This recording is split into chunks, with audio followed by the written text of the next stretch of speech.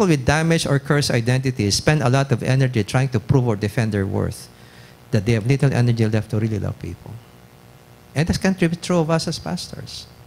We may claim to love people, but when somebody insults us, that's where the test begins. When a member tries to gossip against us and how we react reveals whether we truly love them or not. Or are we more concerned about defending my worth with somebody stepping down on it? Okay?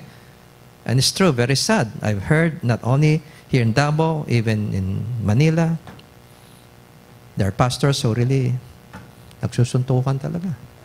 Mga pastor in public. May nangyaring ganyan dito sa Davao. I think last year. 2 pastors started, yeah. And the people there, the witnesses know they are pastors. Very sad. Everybody's out there to defend his worth at whatever price. We're so damaged. Okay? It's so hard to build Christ-like character when you are damaged. The damage has to be healed first. Okay? Even the performance of ministry sometimes becomes a means to validate, prove, or vindicate one's identity. That's why competition, comparison is commonplace in our culture, even among church leaders.